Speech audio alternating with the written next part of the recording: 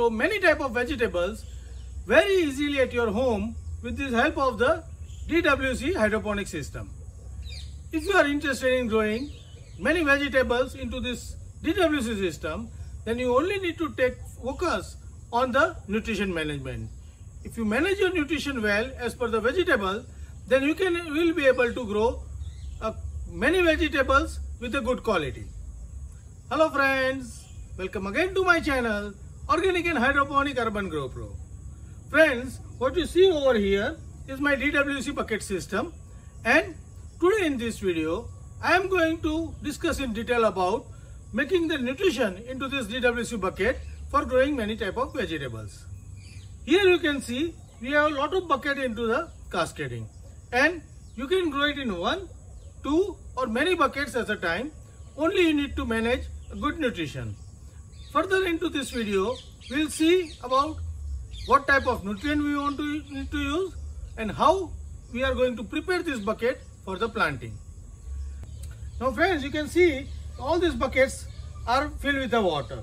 Now what we have done, we have filled this water with a way that after putting this lid and a net cup, it will be just touching to the bottom of the net cup. That level of the water we have ensured first into these buckets.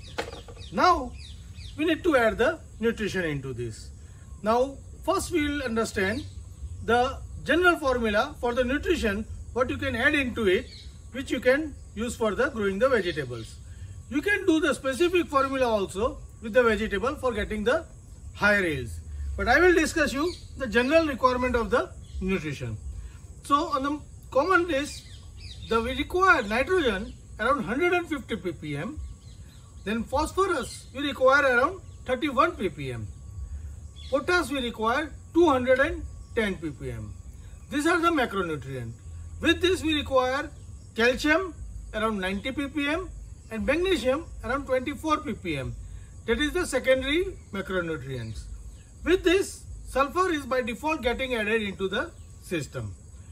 Apart from this, we also need to add some of the micronutrient, for which you can take the ready-made micronutrient mix from the market and add around 2 to 3 gram every 100 liter of the water. So you will get all the nutrition required for the plant growth. Now you need to calculate with the commercial fertilizer available into the market. You can choose the water soluble fertilizer and calculate the amount of nutrition required in terms of the commercial fertilizer. Now before going for the nutrition, first we must understand how we are going to prepare this. Now as I said you, we have leveled all this bucket. Now first we need to measure what is the pH and TDS for this water. So here we have collected the rainwater, and we can see that this TDS is around 46, which is good. If you don't have collected any rainwater, then you can take RO water also, it will be good. Only thing you need to ensure that your TDS level must be below 100, so that whatever nutrient you can mix will maximize use for your plant growth. Now here we are going to measure the pH. So pH is coming around 7.2, which is little above the normal. It is slightly basic. So when we do the solution, we will reduce the pH. Now either we can mix nutrition in each of the bucket, or you can we have taken one bucket each from this bucket and collected into this bigger bucket, where we are going to mix the nutrition. And once we mix the nutrition, we are again going to distribute this water onto all this bucket. This is how you can manage a good distribution of the nutrition into equal amount to the all bucket. Now we will know about the nutrition. Now what we have done, we have already done this action, and we have collected this nutrient and weigh this. So here we have two type of nutrient with us, where one is the part A and one is part B. Now part A consists of calcium nitrate, a potassium nitrate and a small amount of the chelated iron, while the part B consists of potassium sulfate, magnesium sulfate, micronutrient and some acid. Now what we need to do, we must have a pH of the solution below 7. Our pH is above 7.2. So what we'll do, we'll first add some acid into this water. So acid will lower down the pH for the stock water. After adding acid, we are going to mix all the solution, nutrient solution into this. So we need to carefully add this, and at the same time we need to stir it. That's how we are going to mix all the nutrient into this bucket. Now we have mixed this solution into B. Likewise, we are going to mix the solution into the bucket A also, the A solution. And here, once this solution is mixed, then we are going to distribute this into all this independent bucket, and then we'll measure again its pH and TDS. So let us complete this mixing work. So now we have stirred it well, and both our nutrition solution A and B stock solution is ready. Now what we need to do, we need to add this solution into these tanks.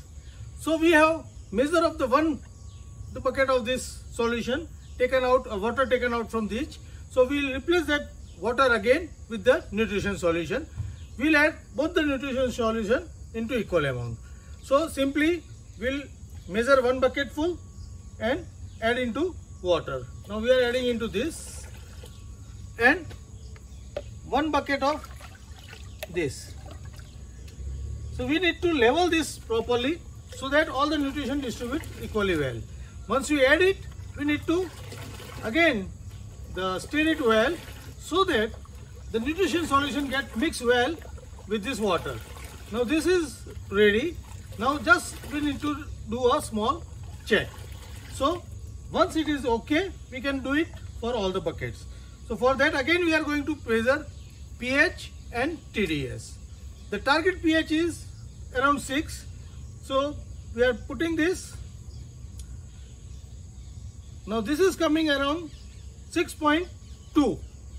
So we can keep the pH of the solution around 5.8 to 6.2, and this is good enough. So we need not to add any more acid into this for the solution. Now it's a time for measuring the TDS. Now TDS target is around 700 to 800 TDS for the good growing of the plant into this DWC system. So we are again going to measure TDS with this meter, and it is coming 645. So we need to add some more solution so that our TDS come down to the required level. So what we'll do, we'll add small amount of both the nutrition. This will be sufficient as per our experience, and again stir it well and measure the TDS. It has to come near 700 to 800. So now we are measuring it again. Now it is coming 705. So this is the good TDS for starting our plants into this DWC system. So friends, this is the simple way you can manage your nutrition into the buckets. You can use single buckets, you can use many buckets. For many buckets you can multiply the nutrition like we have done, make it into a common area bucket and distribute to all the buckets. Now for different vegetable you can make the different formula to get the more effective output and good quality of the fruits. But we have prepared over here a general thing which we can grow all the things into it. In the future I will explain you in detail about the detailing of the different nutrient for the different crop. But right now we are going to complete our nutrition adding into these buckets and we'll start growing our plants. So friends, how do you like my way of growing or making the nutrition for the DWC bucket in a multiple way? Write me back into the comment box.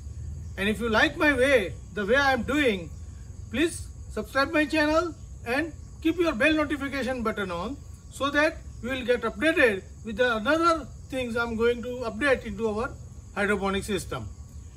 If your friends are also interested in growing hydroponically, you can share this video so they can also start growing this simple way of the DWC and grow many vegetables very effectively and eat fresh. Happy growing!